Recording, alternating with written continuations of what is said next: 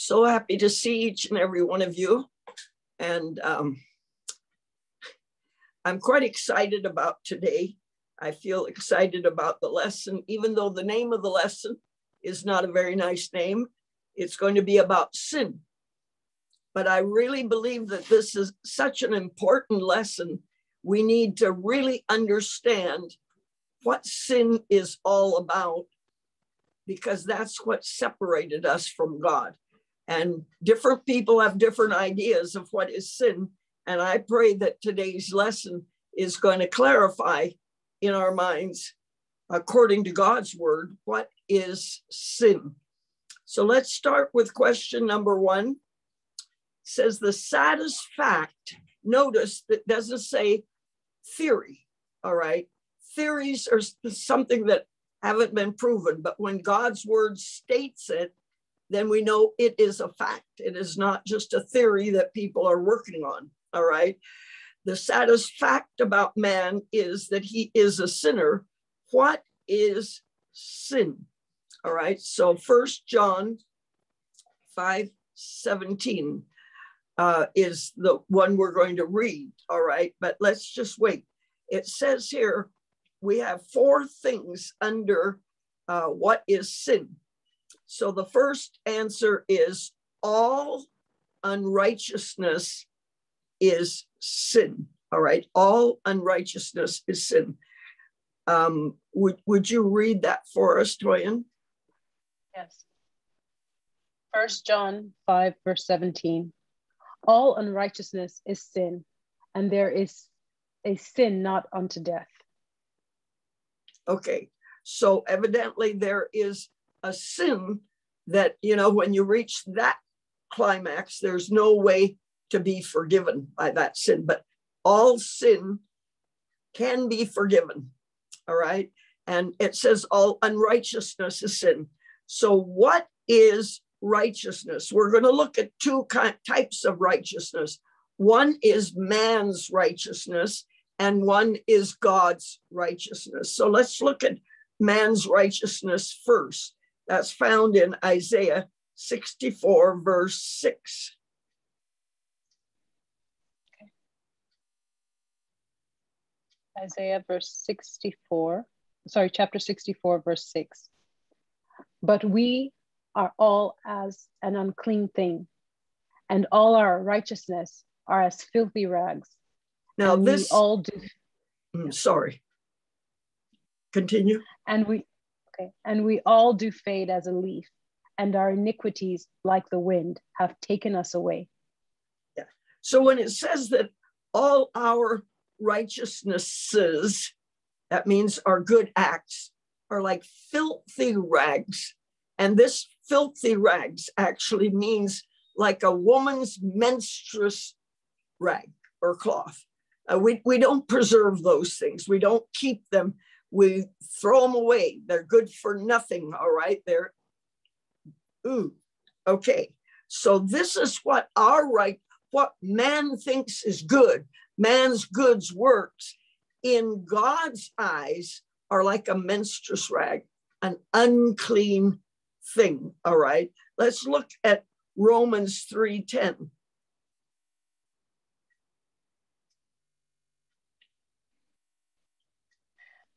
As it is written, there is none righteous, no, not one.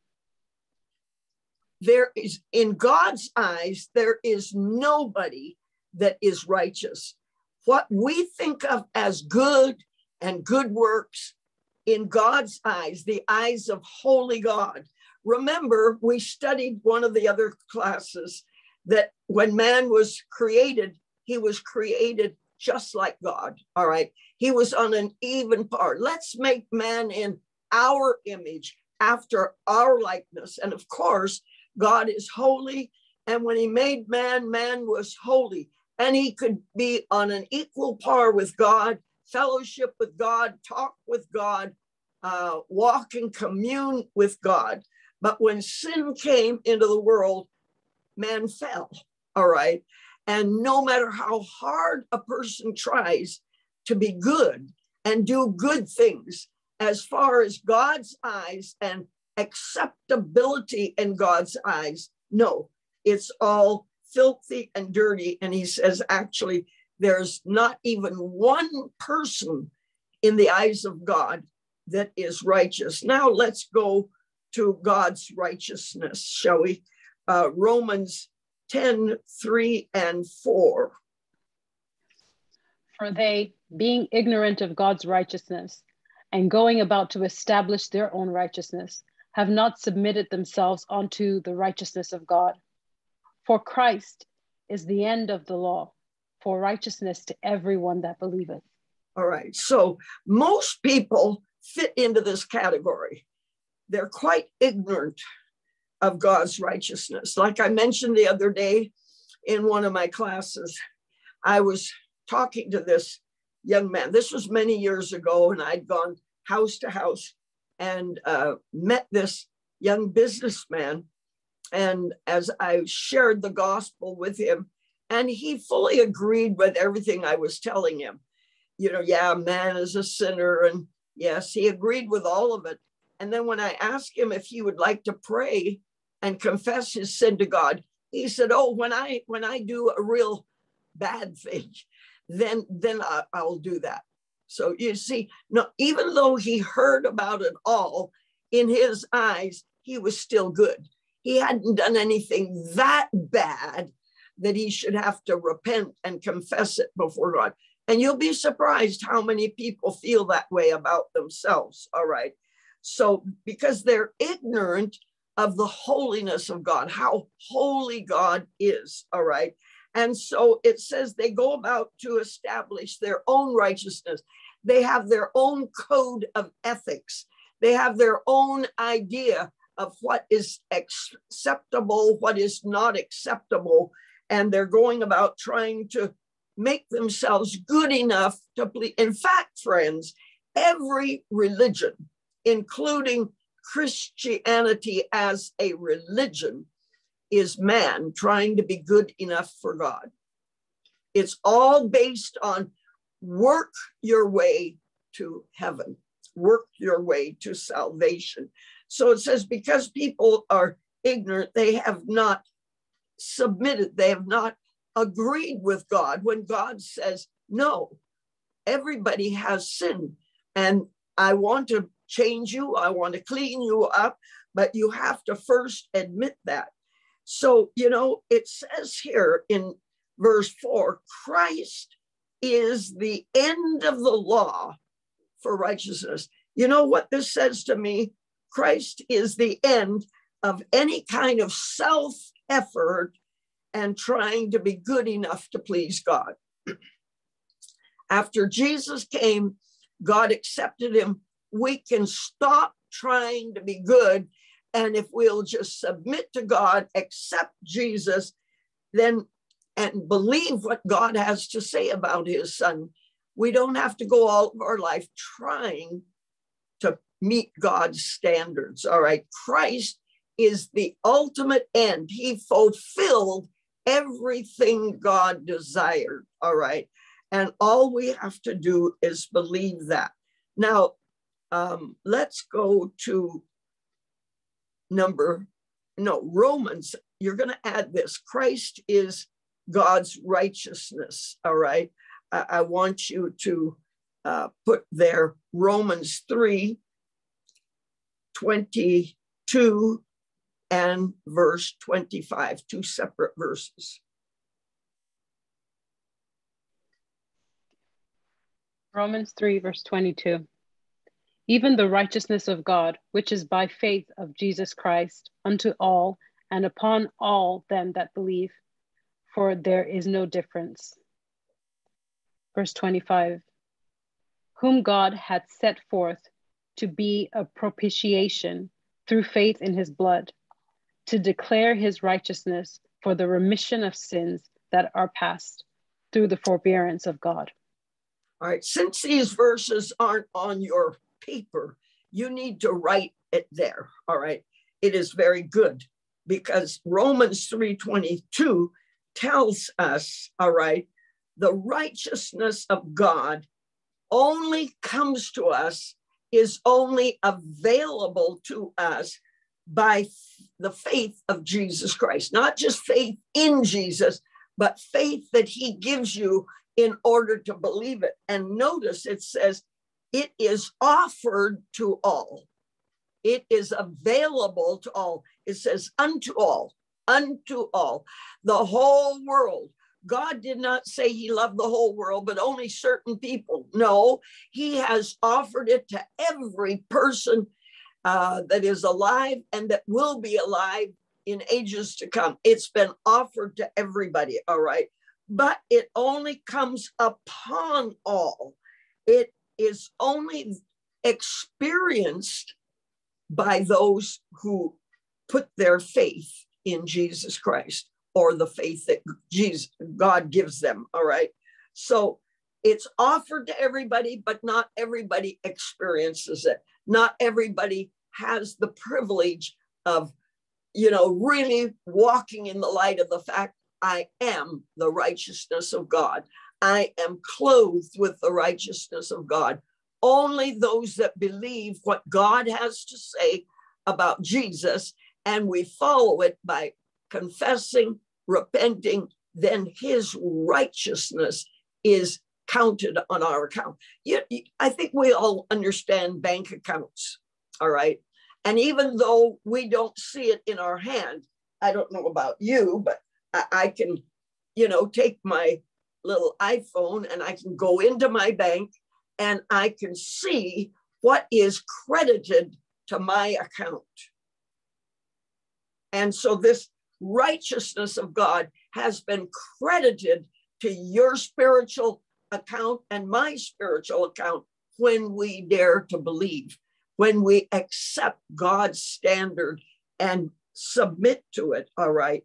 So it says there is no difference. It doesn't matter who you are, what country you're from, how old you are, how young you are. It's unto all, but it will only come upon all when we believe, all right?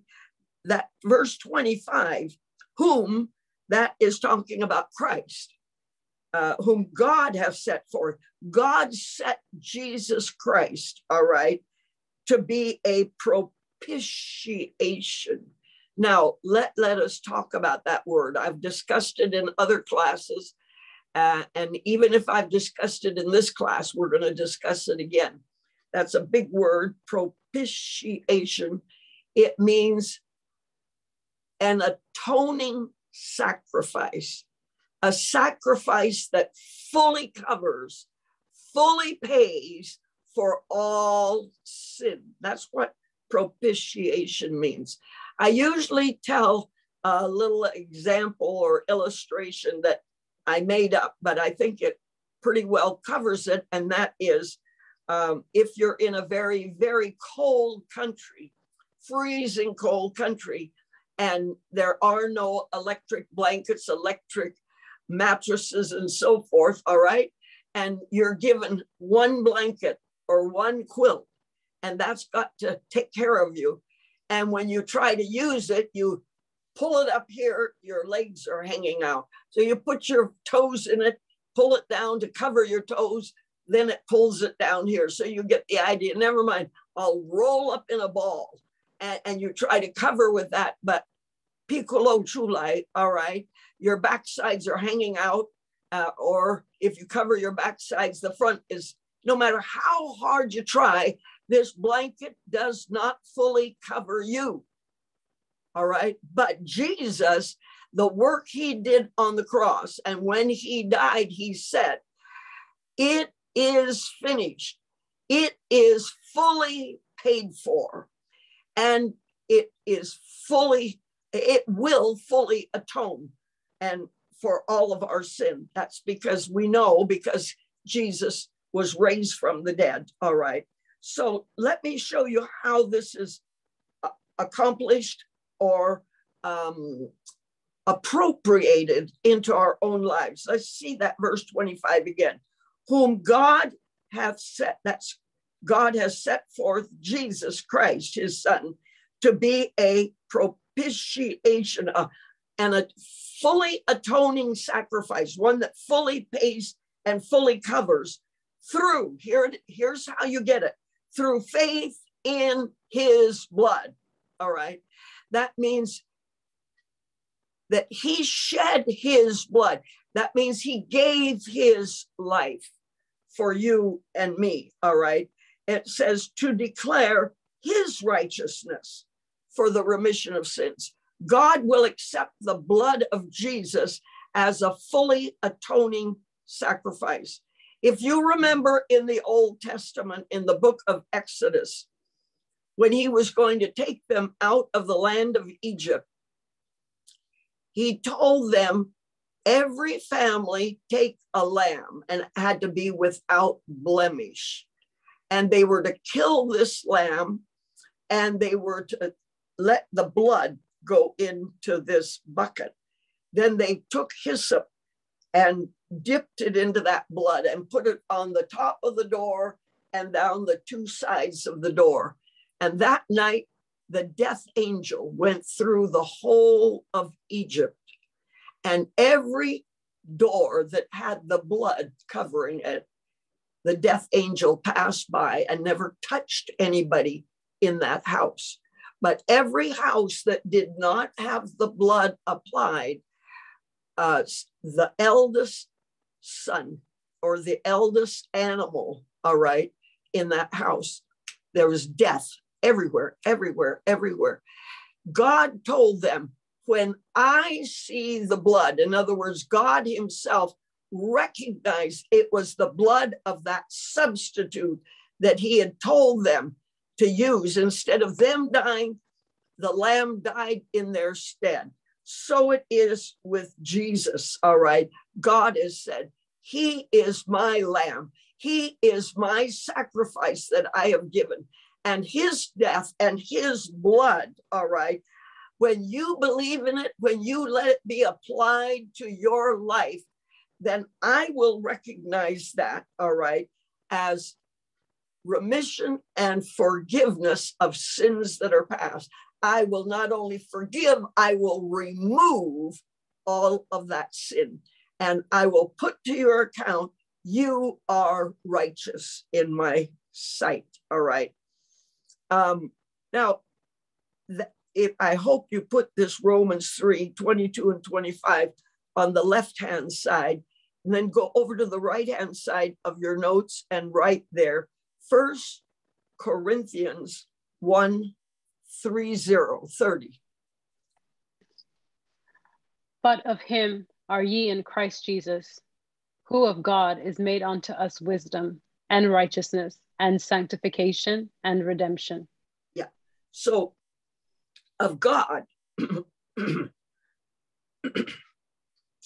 when we believe in Jesus and believe in his blood, something spiritual takes place, and God takes us and puts us into his son. We become a member of the body of Christ, all right? And therefore, everything that is given to Jesus, like righteousness, wisdom, sanctification, redemption, all that is in Christ. So when I'm put in Christ, he becomes my righteousness. He becomes my wisdom. He becomes my sanctification. He becomes my redemption. This is the way God has stated it and made it. Therefore, it is not myself anymore. So notice what I put on your notes. So what is not of Christ is sin. All right. The whole thing is, what is sin? All unrighteousness. The only righteousness God recognizes is his own. That is found in Jesus and the complete work he did as a human being. All right. And so therefore, whatever is not of Jesus is sin. All right. Let's go to this number 2 under what is unrighteousness. All right. Sin is the transgression of the law. 1 John 3:4. Whosoever committeth sin transgresseth also the law, for sin is the transgression of the law. So notice that word, whosoever committeth sin. All right. You're transgressing the law. The law meaning the word of God. All right. Whatever God has said, if you go against it, you do the opposite of it, you decide to do your own thing instead of doing. So I call this the sin of commission, something you do that is against the word of God. It's sin in God's eyes. All right. There's another type of sin. All right. That's under 3, James 4:17. Therefore, to him that knoweth to do good and doeth it not, to him it is sin. So this is, you don't do anything. You know what you ought to do, but you don't do it. All right. So there's a lot of people, they commit this kind of sin. They know what they should be doing. They read the Bible and they know what the Bible is telling them, but they're not living according to it. So that is considered sin. That is the sin of omission. You haven't done a thing, but because you knew you ought to do it, you knew what was in God's word, and you just ignore it. That is sin in God's eyes as well. All right. Let's go to number 4, going our own way. To me, this is the one of the simplest ways of saying what is sin. All right. Isaiah 53, verse 6.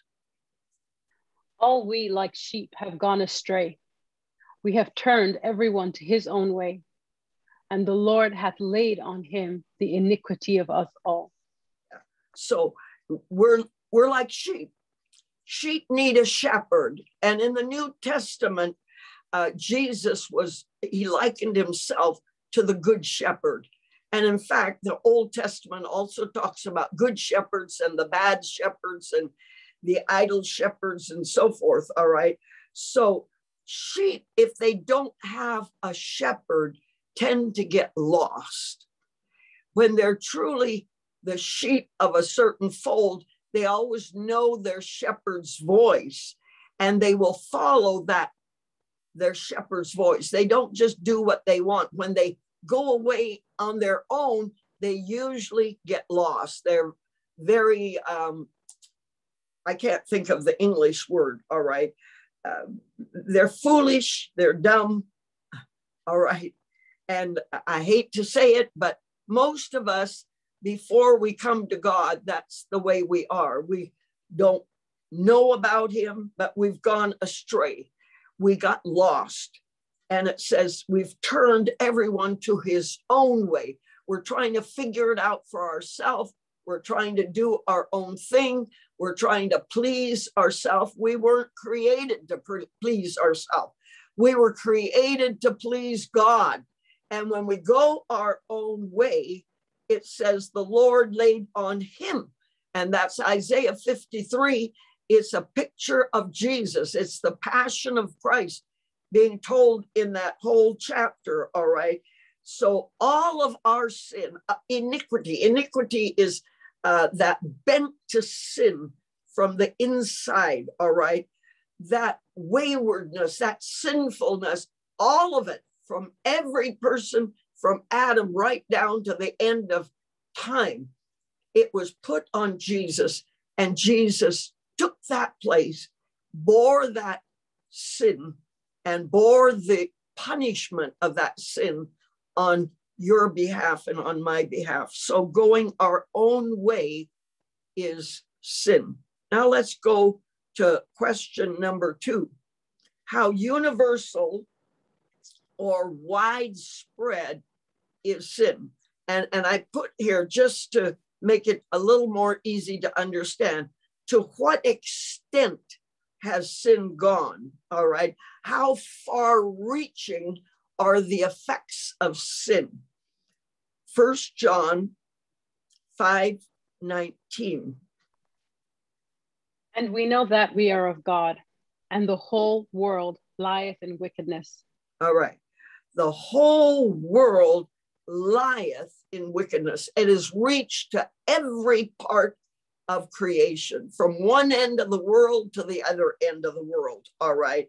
There is no one that has not been touched by the effects of sin. So let's look at Romans 3:10-12. All right. There is none righteous, no, not one. There is none that understandeth. There is none that seeketh after God. They are all gone out of the way. They are together become unprofitable. There is none that doeth good, no, not one. All right. So every person has been touched by sin. Every person has been affected by sin. And this word unprofitable, first I thought of this, God made us for his pleasure. God made us to bring pleasure to his heart and for fellowship. We're unprofitable because now he cannot fellowship with us if we have sin, and we cannot bring joy to his heart. We cannot help him fulfill the desires of his heart that he had in mind when he created us. But I decided to look that word up, and actually unprofitable, it comes from a word, that means like rotten fruit. Actually, I didn't look it up. This I remember when I was studying it yesterday, whether it was David Guzik or one of those commentators mentioned this about the rotten fruit, all right? Permanently bad. There's nothing you can do with rotten fruit. You can't sell it. Nobody wants it. It looks all ooh, and the flies start coming around it. There's nothing it's permanently bad. You can't do something to try to, revive it, cause it to come back good. No, it's good for nothing but to be thrown away and destroyed. And so that is what it says. None that doeth good, all right? No, not one. I know there's a lot of people that think they're pretty good, but they're not thinking about the way God sees them. Maybe in man's eyes, they're very good, but not in God's eyes, all right? We're talking about in the eyes of God. Let's look at Psalms 14, 1-3. The fool hath said in his heart, there is no God. They are corrupt. They have done abominable works. There is none that doeth good. The Lord looked down from heaven upon the children of men to see if there were any that did understand and seek God. They are all gone aside. They are all together become filthy. There is none that doeth good. No, not one. So from this, as we read this, we can tell what was written in Romans was taken from this Psalms 14, all right? The fool has said in his heart, there is no God. In other words, he thinks it and his actions say it, but he doesn't say it with his mouth. But he's a fool to act as if there's no God, to actually in his heart, he thinks there's nobody watching, nobody caring, nobody, I can do whatever I want. It's my business what I do, as long as I do it in private and nobody sees it. The Bible calls that person a fool, thinking there is no God. They're corrupt, all right? They've been corrupted, and the things they do are abominable. That means hateful. This is talking about the way God sees it. He looked down to see, is there anybody that understands? Understands what? The heart cry of God. Why he made man in the first place. How he longed to have man to fellowship with, and also because God is a spirit. And, God created the heavens and the earth. God created everything and he wanted this man that he made to be on earth, to be able to be his expression and do what he wanted done down here. and to supply whatever was needed down here. So he said, did they understand, all right, the desire of God's heart? And did they seek God? What do you mean by seek God? Seek to know him, seek to be like him, seek to please him? No.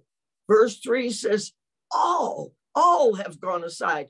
All have, gone astray, like it said in Isaiah. They're all together become filthy. Every one of them. Don't take them individually, take them as a group, and they've just become filthy, dirty, unclean. All right. No one that does good, not even one. So that tells us how universal and widespread sin is. It has affected the whole world of human beings. All right. Let's go down to number 3. How greatly has mankind sinned? This is now talking about the depth of sin. There is,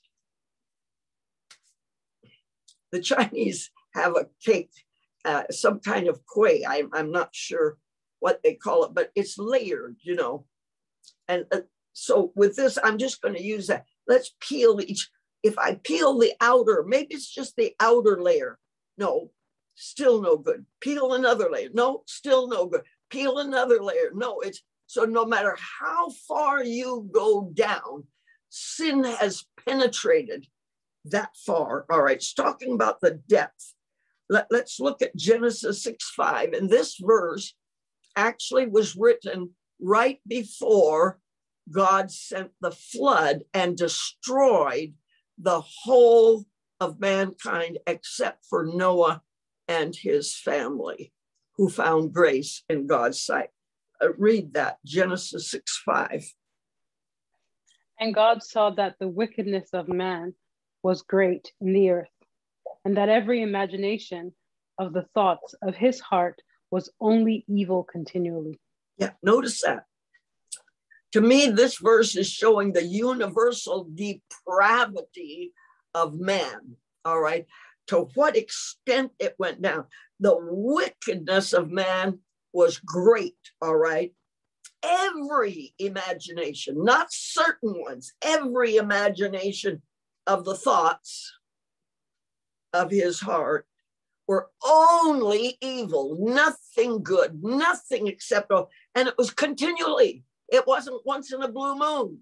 It was just a constant thing. He was there was no way he was going to get better. That's why God decided to start a new civilization, if you want to put it like that. Noah found grace, but we find that from Noah's family, though God found grace in them, sin started up again. All of this is to show us, friends, no matter what God does, sin is going to ruin it all. All right. Let's see. On our notes here, number 1, under question 3, says it penetrated every fiber of his being. Let's look at Isaiah chapter 1. All right, verse 5 and 6. Why should ye be stricken any more? Ye will revolt more and more. The whole head is sick, and the whole heart faint. From the sole of the foot even unto the head, there is no soundness in it, but wounds and bruises and putrefying sores. They have not been closed, neither bound up, neither mollified with ointment. This is the way God sees what sin has done to mankind. It has entered into every fiber of his being, all right, we say from the head to the toe. Here God says from the sole of the foot right up to the head. There is absolutely nothing good about it. Putrefying sores means totally rotten, where it's erupting and the pus is oozing out. I'm being very very plain in my language. All right. I'm going to tell you a story. This happened actually many years ago when we first started Bethel Assembly of God. And we bought this property and this house. All right. It had no indoor toilet. The toilets were all at the back of the building. All right.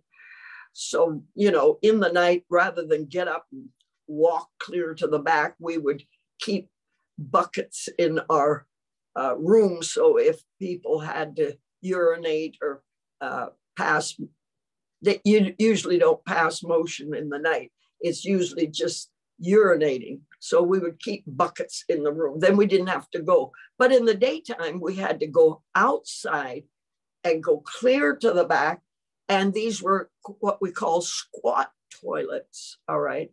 And I remember because the place was for a church. We had changed this big 2-story house into a church. So we had one squat toilet for the men, one for the ladies. Then we had another room. It was already there. I don't know if it was where you could turn a tap, you know, whether it was to go in where you could kind of wash yourself off. I can't remember that very clearly, but I know we didn't really use it. So one day I was walking back there and I noticed this third door. It was ajar a bit, and a kind of a stench was coming out from there. It was rather dark in there. So I, you know, carefully moved that door and peeked in. There was a dog laying there on the floor. His head had an open sore that covered almost the whole of his head. And it was just like this is talking. It was like a putrefying sore. Worms were crawling in and out. The pus was coming out. The poor thing.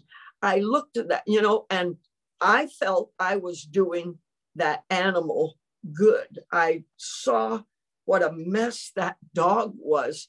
There was no way he was going to get better. I telephoned the RSPCA, which in those days, I don't even know really what it stands for, but I remember the lettering, the RSPCA. I called them and I told them what was there. I said, I think it would be good if you could come and take this poor creature and get it out of its misery. And it was taken and put to sleep so it wouldn't suffer any longer. But God didn't do that with you and me. He saw us in that state with all that in the spiritual realm, just oozing with putrefying sores. And instead of putting us out of commission, instead of sending us straight to hell and just saying, get rid of them, they no use to live any longer, he sent Jesus, his only son, to take our place and die in our stead. I want us to look at that next, number 3, point 3 under question number 3, Romans 3, 13 to 18 and 23 as a separate verse. Their throat is an open sepulchre. With their tongues, they have used deceit. The poison of apes is under their lips, whose mouth is full of cursing and bitterness. Their feet are swift to shed blood. Destruction and misery are in their ways, and the way of peace have they not known. There is no fear of God before their eyes.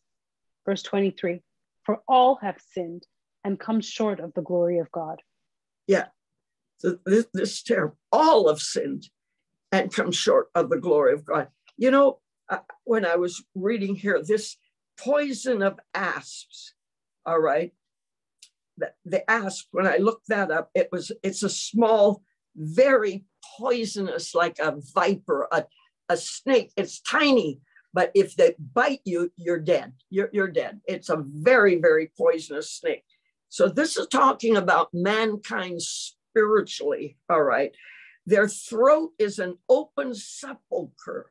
That means an open grave, all right, where the dead and the stench of death and the disease of death that can be caused by death, that in other words, out of our innermost part of our being doesn't come life. Everything is death, death, death, all right?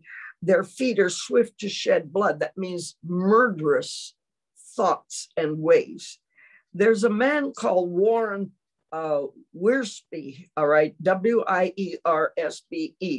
And he said about this, he said, this is an X-ray study of the lost sinner from head to toe. An X-ray study of the lost sinner from head to toe. This is the way God sees. Doesn't matter what part of our being, from the top to the bottom, when God's X-ray goes and looks in the spiritual realm, there is nothing there, nothing there. Everybody has sin. Every part of our being has sin. And we have come short. That means we have fallen short. No matter how hard we try to climb, we can never get back on this equal par. Struggle, try. None can get up there on God's level. All right.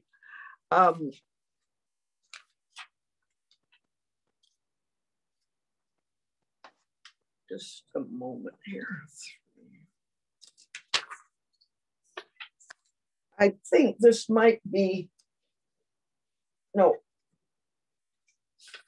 Just give me a moment to get my other paper here.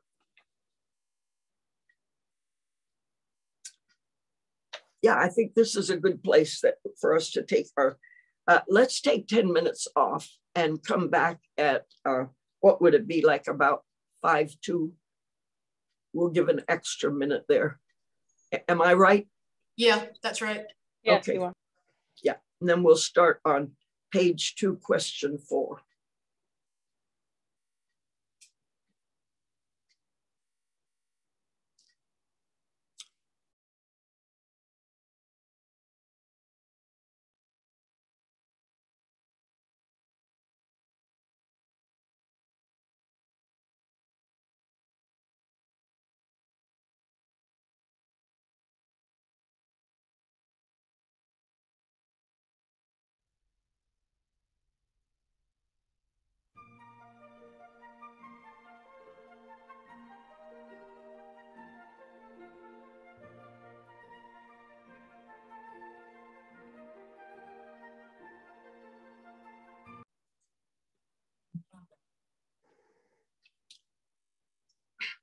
Okay, shall we come back again?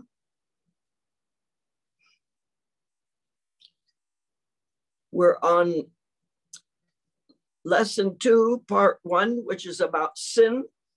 And we just finished the first 3 questions. So we're going to start at the top of page 2.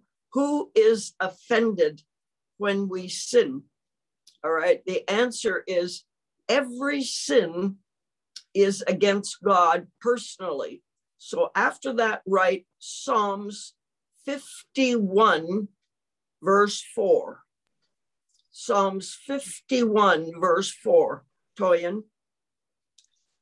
Against thee only have I sinned, and done this evil in thy sight, that thou mightest be justified when thou speakest, and be clear when thou judgest.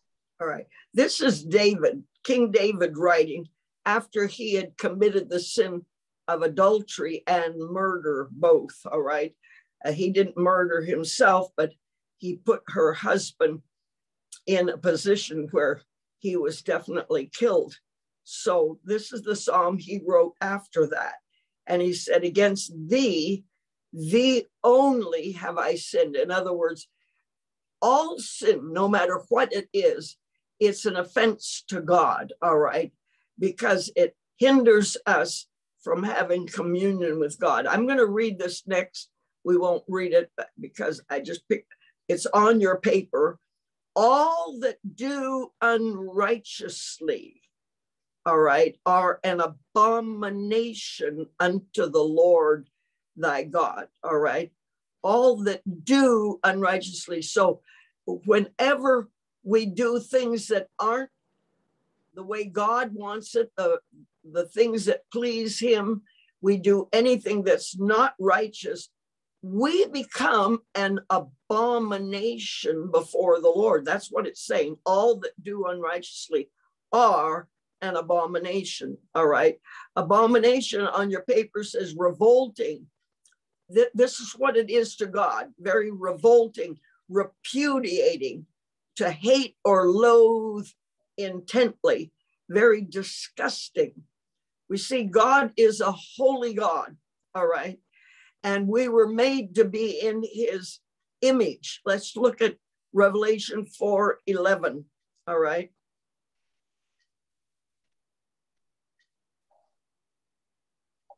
Thou art worthy, O Lord, to receive glory and honor and power. For thou hast created all things, and for thy pleasure they are and were created.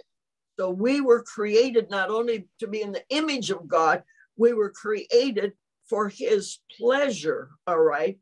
And therefore, when we do things that are sinful, disgusting, repudiating, that mars us, it really is an offense to God, all right? Let's look at Psalms 106:39. I'm just going to read it here. Thus were they defiled with their own works and went a-whoring with their own inventions. Of course, this is talking about idolatry, doing their own thing, making their own gods, all right? And this a-whoring means spiritual adultery. Spiritual adultery. We were made to be like God. We were made to be joined to God. And of course, this is talking about the children of Israel who had been chosen by God to be his people. And then they turned from God. Outwardly, they're still worshiping God, but they go and they make other gods and worship other gods at the same time. And it calls it a-whoring. It calls it spiritual adultery when they were united to God and then go look for something else, all right, to fulfill. We have defiled ourselves, become filthy, unprofitable to God, our maker. God, our creator, is offended. Let's go to the second part of question 4. Who is offended when we sin? It's against our fellow man. Now, I would like to say here that what we do against our fellow man, yes, is also what are some of the sins, all right? And the answer here is nay, or no. You do wrong and defraud, all right? And that your brethren. So not all sin, some sins are, everything is against God because he's a holy God. But there are some sins that do affect people. And that's what this is talking about. So I said here, name some specific sins against our fellow man. So I'm going to suggest some to you, because if we take the time to ask people to suggest, it's going to take too long. Lying, cheating, all right, maybe lying, gossiping, because both of those have to do with the mouth, cheating, stealing, backstabbing, cruelty, oppression, again with the mouth, cursing, railing, belittling, derogatory, all right, anger, temper tantrums, but it usually ends up coming out with the mouth or with the body when you get really angry and you want to throw things or hit or harm people, all right, because anger can actually lead to murder, all right? So we don't want to belittle anything. all of these things that I've named, there's many, many others, not only offend God, but they can be very offensive and harmful to people. All right. B,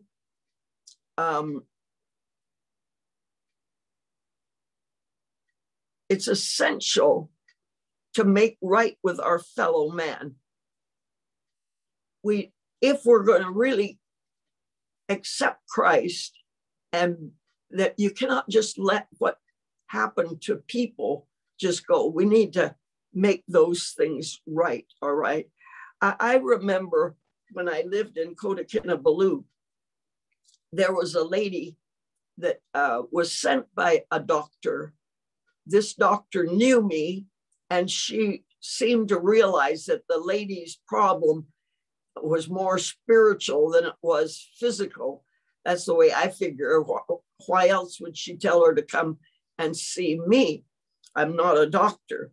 So the lady came, and I didn't know that at one time in her life, she had known Jesus and later had backslidden and gone away from God. I didn't know any of that. I just thought she had never known the Lord. So I began to share Jesus with her and led her in a prayer.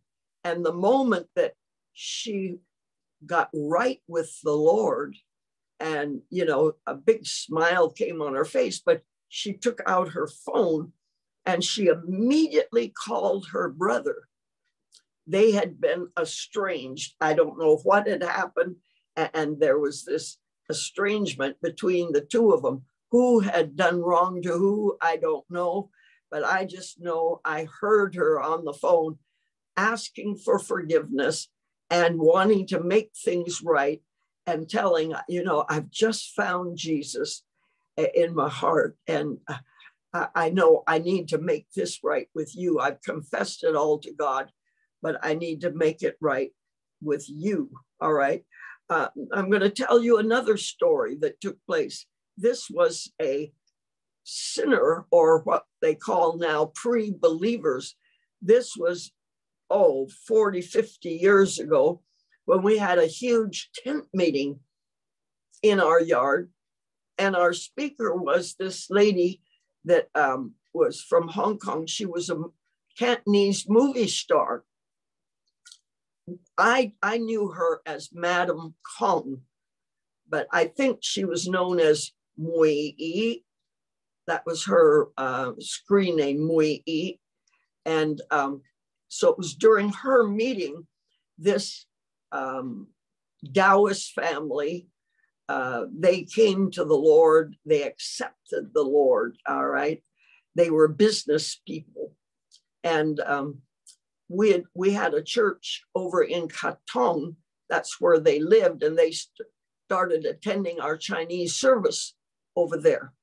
One day she came to me, of course she was talking in Chinese. She said, I have two sons. My eldest son is, 21, 22, something like that.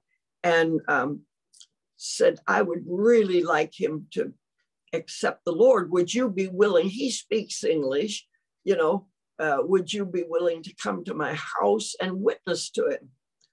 So I said, sure. And I went there.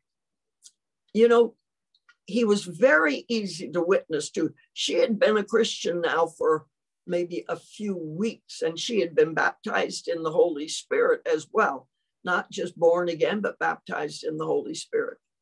So when I went there to talk to him, everything I said to him, he just nodded his head. He agreed with anything and everything I said. So right away, while I was doing my witnessing to him, I was wondering, is this guy for real? Does he really agree with me? Or is he just like, okay, just whatever you say, yes, yes, yes, yes. And then soon she'll leave. And then, so I already had this doubt in my mind. Then when I got all finished talking, anything I asked him, the answer would be yes. Do you believe that all have sinned? Oh, yes. Do you believe that they're going to go to hell? Yes. Do you believe there's no other way except to really open up, repent, and confess our sin and ask Jesus to come? Yes. Would you like to do it? Yes. I mean, it was so simple and so easy. I really doubted whether it was true. No crying, no outward sign, but he prayed the prayer. And after he finished praying, the mother was in the same room. He turned to his mother and he said something. It was not really important that I could tell. And so after a little while, I looked at my watch and I realized it was time for me to go. So I told the mother, I think it's time for me to leave. And they lived upstairs, so we had to go down some stairs to the front door. And when we got down there, she said to me, she said, "Oh, praise the Lord. He is really born again." And I just got the shock of my life. I said to her, "How do you know?" You know, I know the Bible says if we pray, but sometimes people pray, they don't mean it from their heart and nothing really happens. But she knew he was born again. So I said, "How do you know?" She said, "Did you notice he talked to me?" I said, "Yes." "What's that got to do with it?" She said, before I was ever saved, there was some, I don't know what happened, but a rift came and they did not talk together for over 2 years. If they wanted to talk, they went through the younger brother. So the older brother would tell the younger brother would go and tell the mother. If the mother wanted to talk to him, she had to go to the young. They would not talk to each other. When the mother got saved, she tried talking to him. He would have nothing to do with her. So that whole thing kept on going through the third party in order to communicate. And there, the moment he invited Jesus into his heart, he turned and he started talking to his mother and to the mother. Later, of course, he got baptized in the Spirit. They were baptized in water. It was a marvelous thing. But you see, when we're truly born again, then we seem to know that we need to be right with our fellow man as well. All right. So this B, it says essential to make right with our fellow man. Matthew 5:23. All right. And 24. It is really, this one is referring to Christians. All right. It is referring to us who already know the Lord. And it says, if you bring your gift to the altar, that means you come here to worship God, all right, and you remember your brother has aught against you. You remember you've done something offensive that has offended your fellow man, all right, then you need to don't keep worshiping God. Leave the gift before the altar and go first be reconciled to your fellow man, and then come and continue worshiping the Lord. All right. Let's look at number 3 of question 4. We have sinned against heaven. Now, this one definitely, this is talking about the prodigal son. All right. Luke 15:21. Let me tell you a little bit of the background of this story. I'm sure you all know the story of the prodigal son who said, "Father," how he had the nerve when the father wasn't dead to say, "Please give me my portion of the inheritance." And the father did give it to him while he was still alive. But this is talking about us with our heavenly Father, the God that created all of us. He has given life to us. He has given everything to us. And, you know, we in turn are like a prodigal son when we take all that God has given and we go and just live to ourselves, please ourselves, enjoy ourselves, and use everything God's given us for our own pleasure instead of God's pleasure. In the end, this story or parable, all right, when he ran out of the money that his father had given to him, he found out his friends weren't his friends. When he no longer had money, they couldn't be bothered with him. And then he had no job, he had no income. Finally, he goes and gets a job feeding swine or pigs.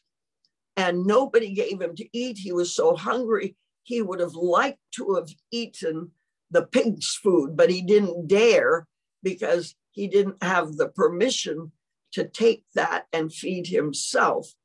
So he thinks to himself, my father's so rich, my father's so wealthy, even his servants are better off than me.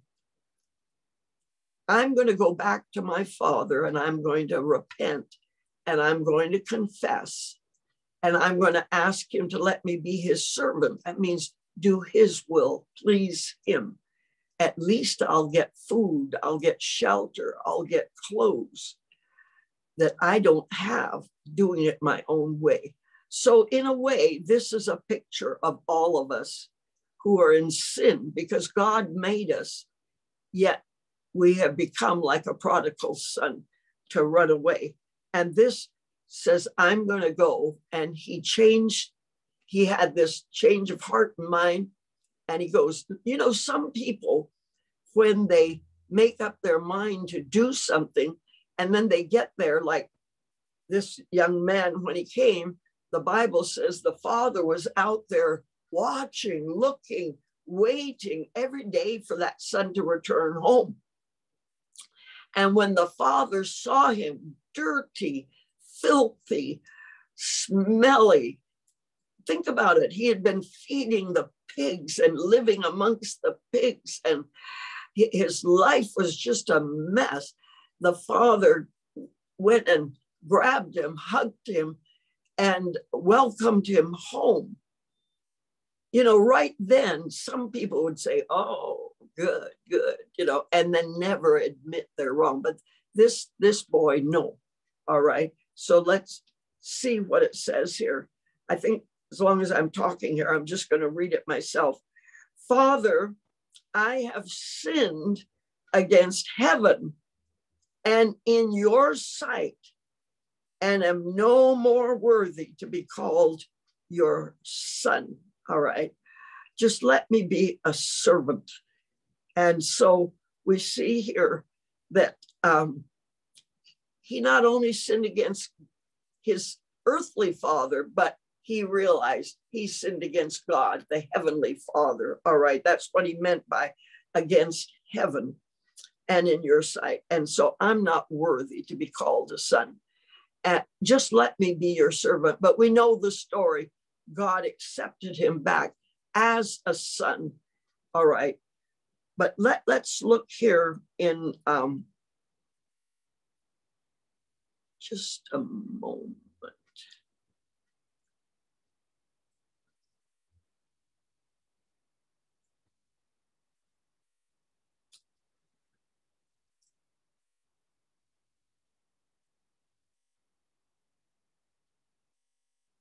I think I'll tell the rest of the story probably in lesson 3, because I remember studying and there was more to it than that. But I think that comes up in lesson 3. So let's leave that as it is and go to Ezekiel 36, 22 and 23.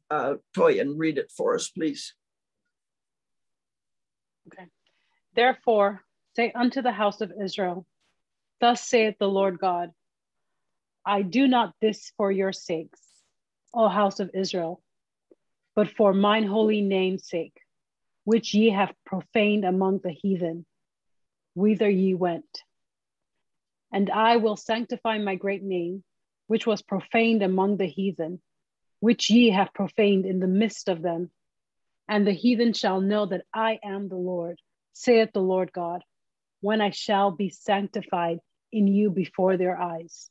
All right. So you know, when, especially we who do know the Lord, all right, when we turn around and sin, go back into sin, all right, he says that what he did wasn't for our sake. It's because of his holy name, all right? And when we profane it, but our lifestyle can profane God. That means make him common, make him seem unclean, or sanctify it. That means let people know by our life that the God we serve is a holy God. All this is shown by our lifestyle. That's why when anybody sins, it's not just against a person or God, it's against heaven itself, because it leaves a very wrong picture in the eyes of people. If that's what it means to be a Christian, if that's what it means to be a child of God, I don't want to be a child of God. And there are people that have been totally turned off of coming to God because people who claim with their mouth to know God by their lifestyle, by their dealings, their shady dealings, they've left a very bad picture of God. And people that might have accepted and gone to heaven, all right, end up dying and going to hell because our lives were such that it turned people off. All right, can a sinner change himself? This is question number 5. No. You'll notice I put 2 exclamation points. You can put more if you want. Never, never, never. So, Toyin, Job 14:4. Who can bring a clean thing out of an unclean? Not one. Yeah. There's no way, if something is unclean, inside, outside, no matter what you do, you're not going to be able to bring something clean out of it. Micah 7:4. The best of them is as a briar. The most upright is sharper than a thorn hedge. All right, this is the way God sees people. The best. Those who think they're so good, they're like a briar. A briar is one of those wild weed things that also has little sticky things on them. They're worthless, all right? Worthless except to burn. The most upright, I don't care how good you are outside of Jesus, outside of God, your life is like a thorn hedge full of prickly, thorns that when you get too close, you get hooked and hurt and harmed. It can even bring blood to you, all right? So this is talking about man's righteousness. Now, we're going to go to our last page, all right?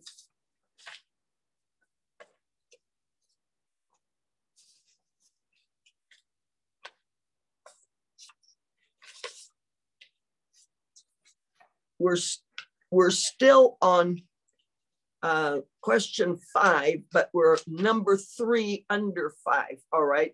Psalms 49, 6-8. They that trust in their wealth and boast themselves in the multitude of their riches.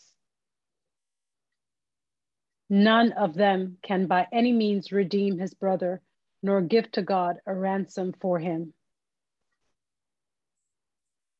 Verse 8. For the redemption of their soul is precious, and it ceaseth forever. All right. So this is telling us, all right, it doesn't matter how wealthy you are, how much money you have, none of us can pay the price and redeem back, all right, for the price of sin. I cannot help you. You cannot help me. No amount of money can be given to pay the ransom for a sinner and get, it doesn't matter how much wealth you have, how many riches you have, you can't do it. That's all. the price is really very precious. It took the blood of God's only Son. Let's look at 1 Peter 1:18. Okay. For as much as ye know that ye were not redeemed with corruptible things, as silver and gold, from your vain conversation received by tradition from your fathers, but with the precious blood of Christ, as of a lamb without blemish and without spot, who verily was foreordained before the foundation of the world, but was manifest in these last times for you. All right. So, when it says you're not redeemed with corruptible things, and it says very clearly, like silver or gold, that was exactly what we were talking about. Salvation in this world, money means things. Money means you can have whatever you want. But in the realm of the spirit, money is worthless.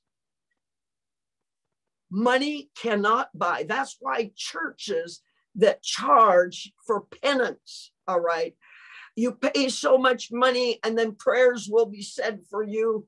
No. In the realm of the spirit, money can buy nothing. And so we just have to quit thinking in terms of this life where money is everything. That's why God says you cannot serve God and mammon. Mammon is the god of riches. The god of riches. It's, no, you either serve the true and the living God, which is a spirit, and we have to serve him in spirit and in truth. And there's nothing that can remove sin except, all right, and it says it's a very precious thing. It's his blood right here, 19, with the precious blood of Christ as a lamb, God's lamb, without blemish, no spot, no nothing amiss, no sin, nothing that is sinful in him. He was the only one that could be without sin. And verse 20 says that he was foreordained. He was pre-planned before the foundation of the world, before God ever created the world. His Son was called the Word of God up there in heaven, all right? He didn't have a body. He was a spirit of God the Father, God the Son, all right? But he was a spirit. He was the Word of God. He spoke the worlds into existence. But way back there, before the world was ever formed, before the first man was ever formed, you might say, if God knew that, Adam was going to sin, why did he create him? Why didn't he create him unable to sin? I'm going to answer that right now, all right? The reason is, and I'm going to ask all of you the same question. How many of you want a robot for your wife or your husband or your child? All right, a robot. Here I am programmed. I have to love you. Tell me what you want. I will go do it now. Do you really think you would be happy with a robot? Well, neither was God happy with a robot, all right? And he didn't want a robot. So he created man like himself with a free will to be able to choose and to want or not want, to accept or reject. And this plan was way before he created man. He knew that man, not everybody was going to accept him, but those that would accept, he was going to be good to them in every way. All the good things of life are offered to everybody. But those who chose not to follow God, well, that's the way that it is. All right. So don't blame God. Go right back to where the blame belongs. Each and every one of us are responsible for the choices that we make. All right. Let's go back now to number 4 under question 5, all right? Number 4 under question 5. We're talking about, can a sinner change himself? The answer is no, all right? So please read that for us, Toyin. Jeremiah 13, verse 23? Yes. Yes, okay. Can the Ethiopian change his skin, or the leopard his spots? Then may ye also do good, that are accustomed to do evil. Yeah. So a person cannot change the color of his skin.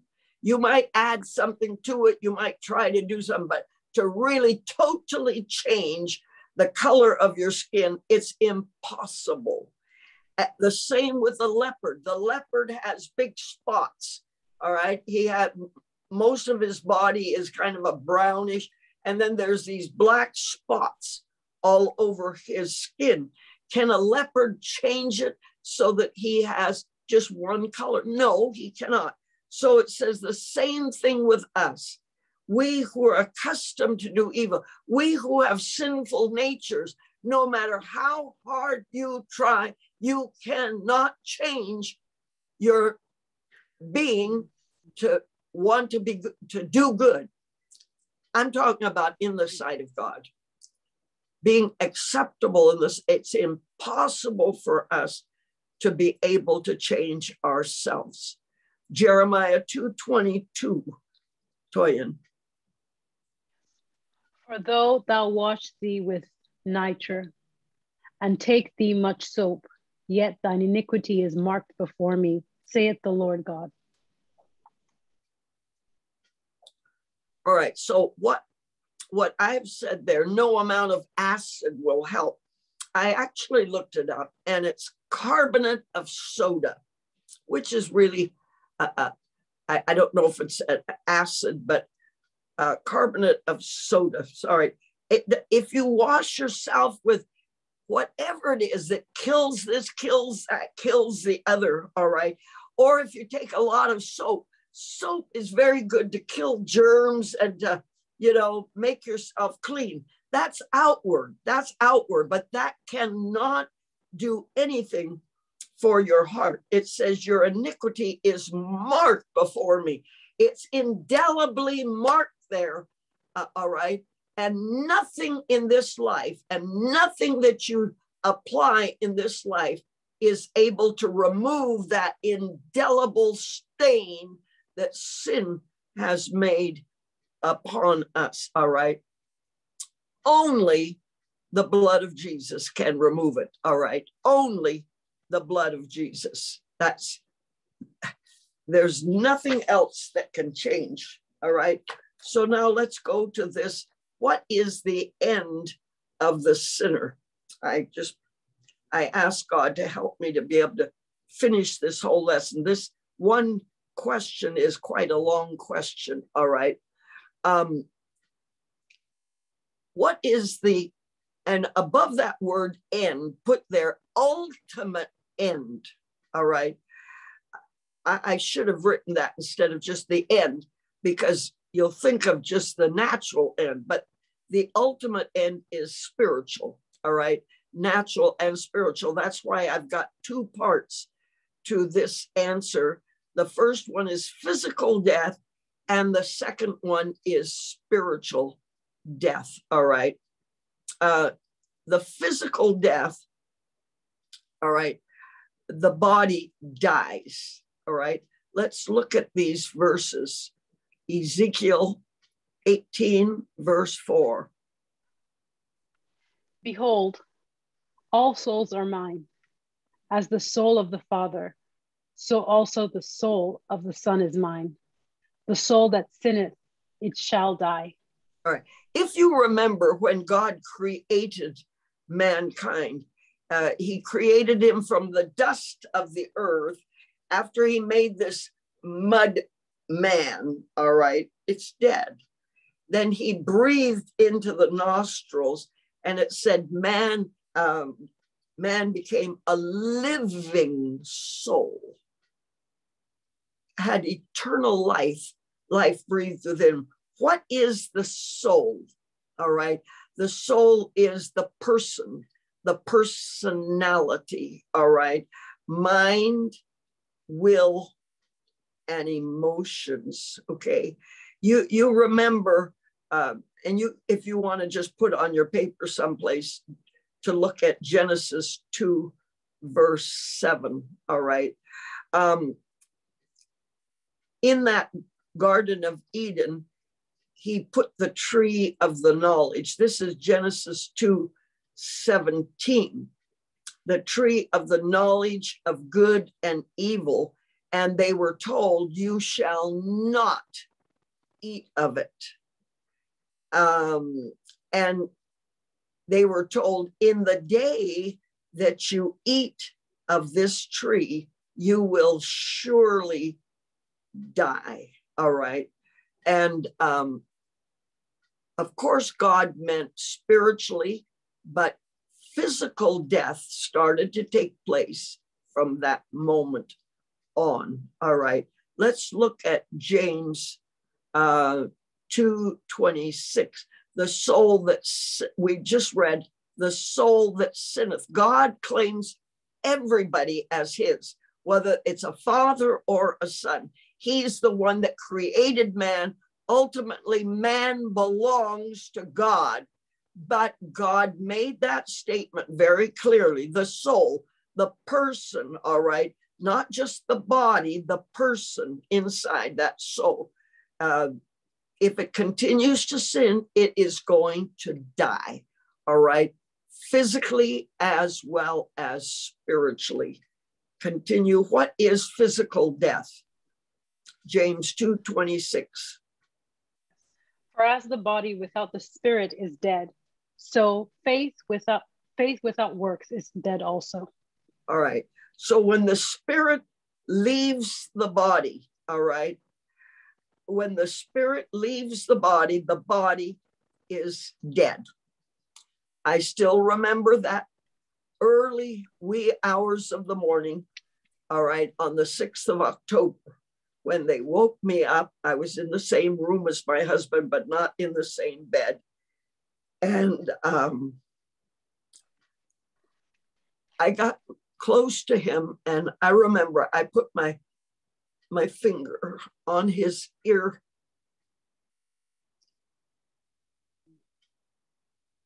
And then suddenly that thing showed. He was gone. He was gone. He still felt warm, but he was gone. Before that, I could talk to him and his body would respond to me. But now I could talk to him, and though the body still felt warm because it had just happened, he couldn't talk anymore. The body couldn't respond anymore, all right, because the spirit had gone out. The spirit and the soul are together, all right? As long as the spirit and the soul, now the spirit might be dead in trespasses and sins, but they live inside the body. And through the body, that soul can express itself to the world through the spirit. But if it's dead, which most people, if they don't know God, that's already dead. They're just left there. It's there. But when we come to Jesus, we're given a new spirit, created a new being. And these two always go together. So when the spirit leaves the body, the soul leaves with it. And therefore, the body is dead, all right? Then it mentions there faith without works. If you really have faith, you will find works of faith in your life. Your lifestyle will show it. We won't go into that because you're going to teach this to those who don't know the Lord, all right? Remember up there in Ezekiel 18:4, God's declaration there is sin brings death. All right, you can write that by the side of Ezekiel 18:4. Sin brings death. Okay, let's go now to C under 6:1. Romans 6:23. I think I'll just quote this one. For the wages of sin is death. You know, when you talk about a wage, you talk about earning something, working for something, deserving payment for your life and your works. All right.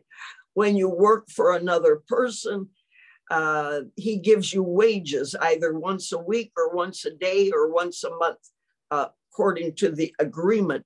But here it talks about sin, committing sin. It's a choice that you and I make. We choose to do our own thing. We choose to go our own way. And there is a wage. You get what comes to you. When you choose your own way, there's a wage. And that wage of sin, you deserve it, you earned it, you live for it, you work for it, is death. All right. But it says the gift of God. God is saying, I have a gift. Gift, you don't earn it. Gift, you don't deserve it. Gift, you don't work hard to get it. No, no, no. It's a gift. The Chinese term is very clear. Bai bai si ge ni. I don't know how to explain that saying in English. Without any strings attached, it has nothing to do. Even, we say, it's my birthday. And we think because it's my birthday, I have a right to my gift. No, a gift, even though it's given to you on your birthday, the person that gave it out of their free will, they celebrate your birthday, but you can't demand a gift. It's no longer a gift when you demand it. Isn't that right? So it says God isn't giving us what we deserve. He wants to give us a gift, which is no strings attached. It's totally clear of work and labor and effort. And that gift is eternal life. Oh, not just to live forever, because you can live forever in hell. But this eternal life is talking about in heaven with God. Oh, where there's no sickness, there's no death, there's no sorrow. It's just beautiful. And this eternal life that he's promised to us as a gift comes through Jesus Christ. So when you accept Jesus, when you believe in Jesus, when you ask Jesus to come into your life, he is eternal life. He comes into you. He's a gift from God to us. And we have the promise that we will live forever in the presence of God. Let's look at D. Genesis 3:19. We're still talking about the end of the sinner, which the first part is physical death. In the sweat of thy face shalt thou eat bread, till thou return unto the ground. For out of it wast thou taken, for dust thou art, and unto dust thou shalt return. All right. It's talking about the body, all right? It's talking about the body being buried. It is not talking about cremation. I'm sorry to bring that up, but I have to bring that up, all right? Everything in the body, in the Bible, talks about death, being buried, because, it talks about us, the seed falling into the ground. Please don't tell this to your non-Christian friends. This is just for Christians right now, all right, that I'm telling you this. But it says, except a seed fall into the ground and die, it will remain alone. But when it goes into the ground, it's buried there in the ground, then that brings forth life. Have you ever seen a farmer take his seed and burn it, cremate it, and then try to bury it? No. There's no life then. All right. That's all I'm going to say. So this is talking about the body when it dies is buried. From dust you were taken, and to dust you are going to return. Okay, so that's the first part of the end of a sinner. The body dies. We were made from dust. Our bodies are put back into the ground. Number two, there is a spiritual death as well, because when the spirit leaves the body, we're talking about the sinner. For those of us who accept the eternal life that God has given, our spirits go up to heaven. Oh, thank you, Jesus. My husband's body is in a grave somewhere, disintegrating into dust. But he is not there. His spirit is up in heaven. He's very much alive. My son is very much alive, though his body is in a grave here in Singapore, disintegrating in that grave. But his spirit is up in heaven.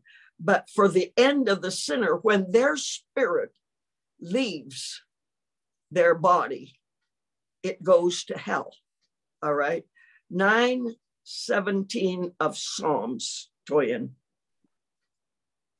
The wicked shall be turned into hell, and all the nations that forget God. So all the peoples, that's what nations stand for. A nation is made up of people. All the people, the wicked, all right, are going to go, their spirits go to hell. Hell is just where spirits are, all right? No bodies are in hell. The body goes into the ground, but the spirit goes into hell. All right, let's go to this next one. Luke 16, verse 19 to 31. That's a pretty long portion of scripture. Wow. You go ahead and start reading it, Toyin, but read it one verse at a time and let me comment as we go along. Okay. There was a certain rich man, which was clothed in purple and fine linen, and fared sumptuously every day. And there was a certain beggar named Lazarus, which was laid at the gate, full of sores. All right, now I want you to realize one thing here. This is not a parable. Parables do not name people. This is a true story, all right? Lazarus is given a name. The rich man is not, because the Bible tells us those that go to hell, their name will be remembered no more, okay? But Lazarus did not go to hell, though he was a beggar. This has nothing to do with one was rich, one was poor. It has to do with one believed in God and one did not believe in God. And though the Lazarus, who is a beggar, he didn't have the good things here in life, all right? The other man was very rich and very wealthy. Verse 21. And desiring to be fed with the crumbs which fell from the rich man's table. Moreover, the dogs came and licked his sores. I mean, it's showing his place as really a sad state, all right? He didn't have anything, and he was near this, lived outside of this rich man's house, hoping for maybe they would throw something out that they didn't want, that they couldn't eat, so he could maybe have a little bit to eat, all right? Going back to that word hell, put there, it is a real place of fire. Hell, it talks about hell fire. This is not just a name. It is a place that has fire, all right? And the spirit goes there if it doesn't go up to heaven. All right, let's go to 22. And it came to pass that the beggar died and was carried by the angels into Abraham's bosom. The rich man also died and was buried. All right. For this beggar, nobody cared for him. In fact, we were told in verse 21, while he was alive, the dogs came. He had sores because he didn't eat properly and his body broke out with sores. The dogs even came and licked his sores. It's a real sad state here. But now it's talking about when these two, the beggar and the rich man, each of them die. But nobody cared for the beggar's body. It doesn't tell us he was buried. Don't know, maybe even those same dogs that licked his sores ate him up. Just like Jezebel, when she was thrown out, the dogs ate her up. So there are dogs that eat dead bodies if they are laying around there. All right. He died. But so what his spirit and his soul are carried by the angels into Abraham's bosom. Now, there was a place before Jesus came. All right, this is in the middle of the earth. One portion has this hell with fire in it. There's a separation. There's another place. It was called Abraham's bosom. They did not go straight to heaven at that time. Only after Jesus died, arose from the dead, he took those out of Abraham's bosom and he brought them up into the presence of God. But until then, Abraham's bosom is considered the place where those that knew God, loved God, they were there waiting for the Savior to come and die. All right. So we see the beggar, nobody cared for his body. There was no burial, but his soul and his spirit were brought to what we call Abraham's bosom. But the rich man, when he died, his body was buried. All right. Verse 23. And in hell, he lift up his eyes, being in torments, and seeth Abraham afar off, and Lazarus in his bosom. All right, let's stop now. The rich man's body is buried, but he is not dead himself. His person, his soul, his spirit is still very much alive, but they went straight into hell. Though he had much wealth, though he had much pleasure, though he claimed to be a Jew, probably, all right, this is Jesus telling this, he did not know God. He was in hell. He lifted his eyes. He could see. He was in torment. That means he could feel. And it says he saw Abraham afar off, and he saw the beggar, Lazarus, calling him by name, was in Abraham's bosom, very much alive, very much enjoying, very much joyful, happy. All right. And so what does he do in verse 24? And he cried and said, Father Abraham, have mercy on me and send Lazarus, that he may dip the tip of his finger in water and cool my tongue, for I am tormented in this flame. Notice that he said there was fire there. I'm tormented. I'm still alive. He could speak. He could describe what he was going through. He could recognize Father Abraham, and he said, oh, have mercy. Send Lazarus, please, just a speck of water to help me out of my misery. All right. So this tells me that after death, the spirit and the soul continue to exist. They continue to live. But it's only in the realm of the spiritual, no longer here on earth, because the body is what, has to do with the earth. But in the realm of the spirit and the soul continue to live. Verse 25. But Abraham said, Son, remember that thou in thy lifetime receivest thy good things, and likewise Lazarus evil things. But now he is comforted, and thou art tormented. All right. So remember, all right, when you're on earth. So he could still remember the things on earth. Even though he was in hell, he could remember, all right? But now this Lazarus, he's in the life hereafter. He's comforted. Okay, verse 26. And beside all this, between us and you, there is a great gulf fixed, so that they which would pass from hence to you cannot, neither can they pass to us that would come from thence. All right, so there's no communication. And that's what he's saying. I can't send Lazarus. Lazarus can't go to you. Neither can you come to me. There's no return. All right. There is no change your mind. There's no just let me visit. No.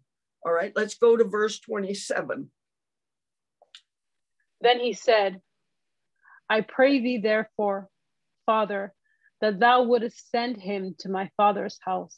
All right. Now, he could not only remember what went on, when he was there on the earth, he remembered his earthly family and he was concerned for them. I don't want them to come to this terrible place that I'm in. All right. So I'm going to read 28. He said, for I have 5 brethren, that Lazarus may testify unto them, lest they also come to this place of torment. He wanted to be able to warn them, his 5 brothers who are still alive. He desired, if only I can warn them, this is terrible, this is horrid. I don't want them also to have to suffer the way I'm suffering. And 29, Abraham said to him, they have Moses and the prophets. That's the Old Testament. All of this tells about hell, all right? It tells about going our own way. It tells about the future of mankind. So verse 30 and 31, I'm just going to finish it off. He said, nay, Father, no, that means Abraham, Father Abraham, if one went to them from the dead, they would repent. No, they've got to have something more than just the Bible. That's the only Bible that Jesus had. It's the only Bible that the apostles had, the Old Testament. No, let somebody rise from the dead and go there. And this is what Moses said. If they hear not Moses and the prophets, neither will they be persuaded, though one rose from the dead. All right, which we know because Jesus came, Jesus died, Jesus rose from the grave, and people know that, read about it, hear about it, and they still don't believe. All right. So we're now going to go to B, C, D, E, F. Oh my, I've only got 6. I'm going to have to go fast on this. All right. Resurrection of damnation. There is going to be a day of resurrection. And what we need to realize is there are going to be 2 resurrections. But we are talking about the end of the sinner. So we won't be going into, the good resurrection, which comes first. All right. So let's look at John 5:28 and 29. Marvel not at this, for the hour is coming in the which all that are in the grave shall hear his voice and shall come forth. They that have done good unto the resurrection of life, and they that have done evil unto the resurrection of damnation. All right, so there's 2 resurrections. One is called the resurrection of life, eternal life, all right?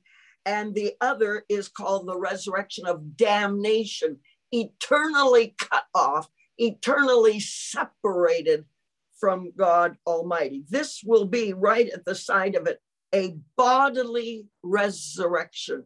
The spirit and the soul are still alive, but they will receive a new body, all right? Their bodies will be reunited with the soul. And let me just tell you here, there will be 1,000 years in between the end of the good resurrection and the beginning of the bad resurrection. There will be 1,000 years.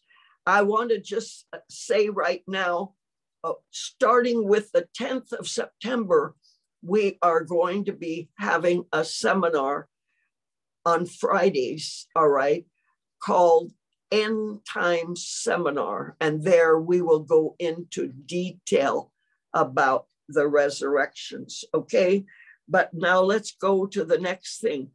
We're talking now only about those, the end of the sinners. So their spirits go into hell, then they will be resurrected and given a new body, all right?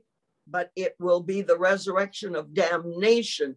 They will have to appear before the judgment throne, Revelation 20, 11 to 13. And I saw a great white throne, and him that sat on it, from whose face the earth and the heaven fled away, and there was found no place for them. And I saw the dead, small and great, stand before God, and the books were open, and another book was open, which is the book of life. And the dead were judged out of those things which were written in the books according to their works. And the sea gave up the dead which were in it, and death and hell delivered up the dead which were in them, and they were judged every man according to their works. All right, so please notice that this great white throne judgment is not for the believer. We will have already had our own judgment of works, all right? God's, when he judges our works, it's called the Bema judgment throne. That has nothing, this is only sinners, and it takes place 1,000 years after the other, which is the millennial reign of Christ, when this great white throne judgment happens. And that means those that are also living during the millennial time that get saved and die during that 1,000 years, they appear before this throne, this white throne judgment. So they're judged, everybody, whether great, small, they will give an account to God, all right? And they're judged by what they have done. But if their name is written in the book of life, because you see, maybe some of those in the millennium accept Jesus and want Jesus and serve the Lord, their name will be put into the book of life. This has nothing to do with us before this millennium takes place. Let's go to the lake of fire, Revelation 20, verse 14 to 15. And death and hell were cast into the lake of fire. This is the second death. And whosoever was not found written in the book of life was cast into the lake of fire. All right. Now, hell, it says here, death and hell. That's body. Death is the body. Hell is the soul. All right. So the hell is not the end. Only the spirit and soul of a man is in hell. There's no body there. I'm sure there are a lot of good people that have done so good by the world's standard. And they're going to say, there has to be some mistake. There has to be some mistake. Maybe this is just a purgatory. When the real thing comes, then they'll find out. No. And when they're given this resurrected body, it's called fitted for destruction. It's created in a way that it will burn and burn and burn and never burn up. That's a body fitted for destruction. All right. And it says, after that judgment, body, soul, and spirit. That's what it means by death and hell are cast into the lake of fire. That's what it means by the second death. I've told in some of my classes this saying, listen carefully. Twice born men, that means mankind, only die once. Once born men die twice. I'm going to say it again.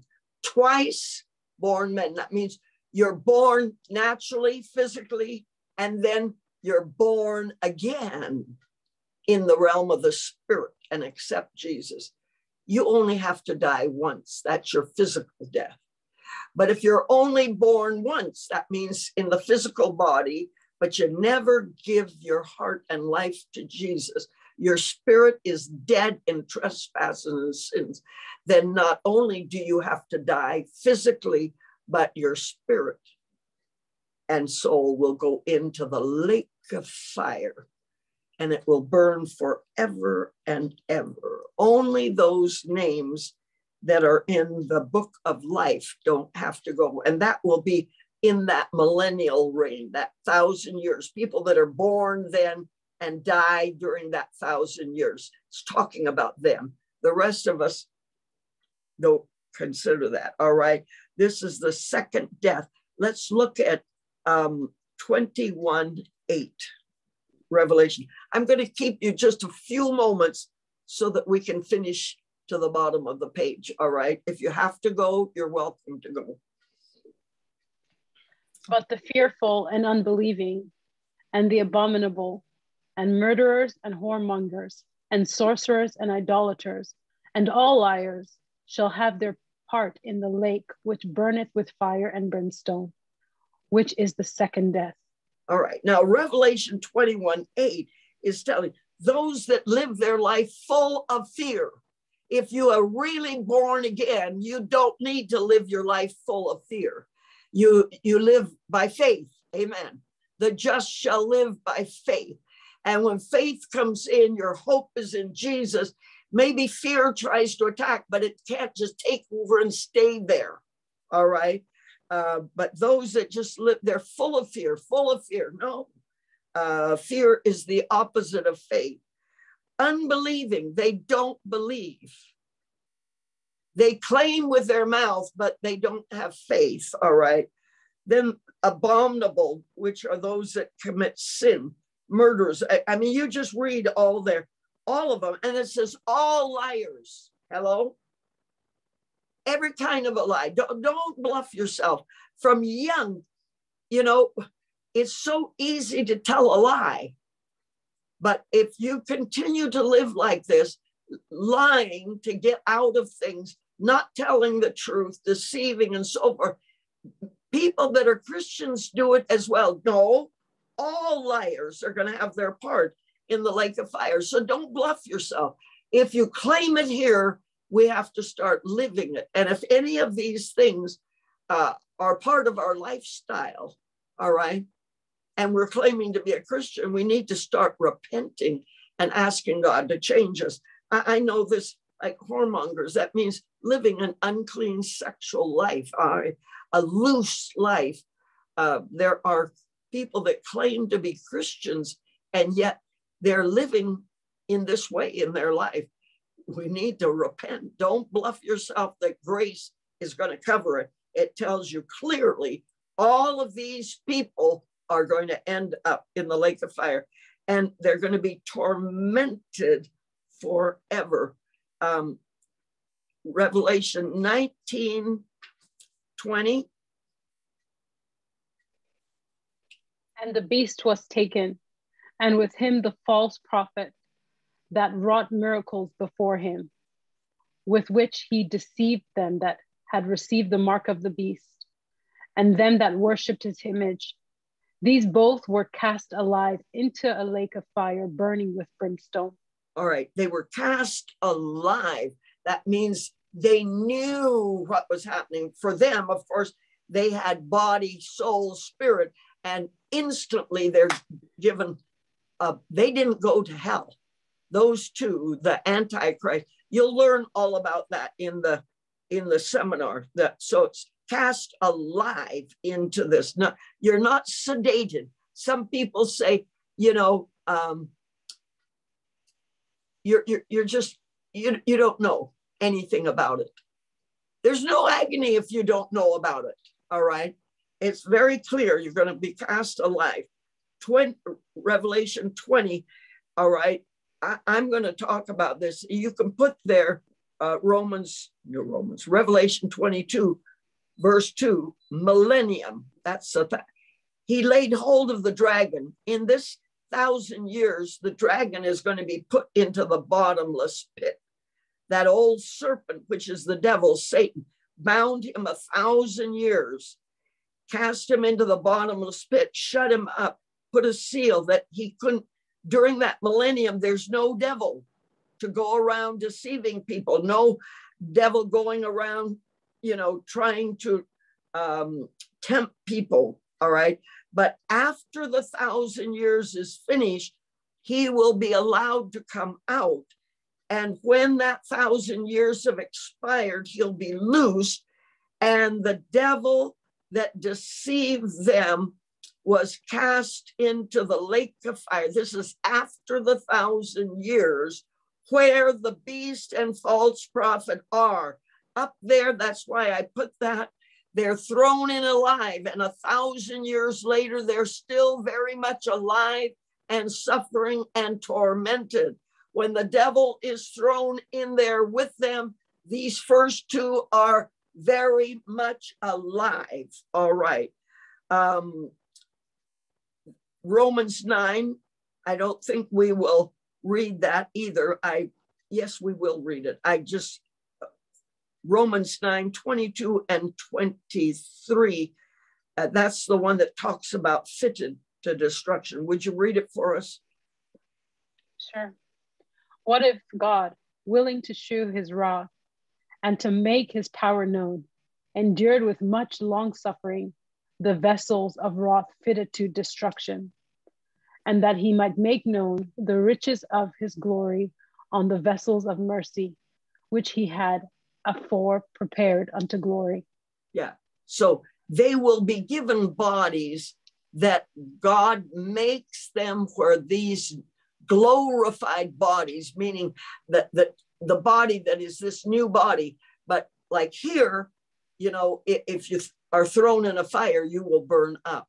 But he's going to give them a body after they're resurrected, after they come out of the hell, all right, a body that can be thrown in the lake of fire. That body will not ever be destroyed or burned up. It will continue to be terrible where they can feel it, all right? Matthew 24, 51. And shall cut him asunder and appoint him his portion with the hypocrites. There shall be weeping and gnashing of teeth. Okay. So we can see here, I was going to give you another verse, but we're running late. Weeping and gnashing of teeth. All right. Yeah, you just write this down. Who is it talking about? Appointing him his portion with the hypocrites. Verse 48 of that Matthew 24, it's talking about the evil servant that says in his heart, oh, my Lord is delaying his coming. And he begins to mistreat his fellow servants, to eat and drink. So his lifestyle is more like a sinner. He lives to himself. He lives in a way that is not fitting for the servant of God. In verse 50, the Lord of that servant is going to come when he doesn't look for him, in an hour when he's not aware of it. And that brings us to verse 51.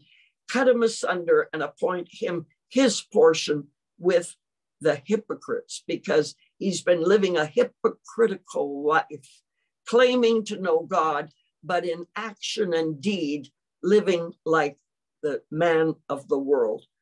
Well, I've kept you 10 minutes over. It's time for us to quit. All right. I want you all to bow your heads, close your eyes. I'm going to say a brief prayer in the name of Jesus. Thank you, Lord, for letting us complete this lesson 2, part 1.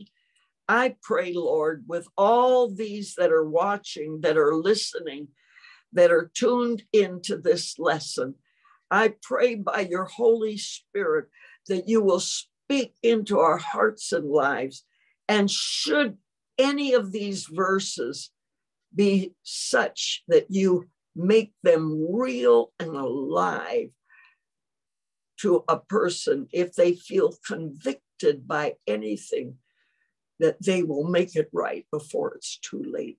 Lord, we have to live our life on guard, being watchful and realizing we are not our own. We're bought with a price. Lord, those that they are teaching, may they, when they come to the end of this lesson, say, I don't want to go to that place. I want to accept Christ. I don't want to end up in a lake of fire that burns forever and ever. I pray you'll make it so real that when they teach others, it will become very real to those people. In Jesus' name, amen. Goodbye. God bless you. See you next week, Lord willing. Amen.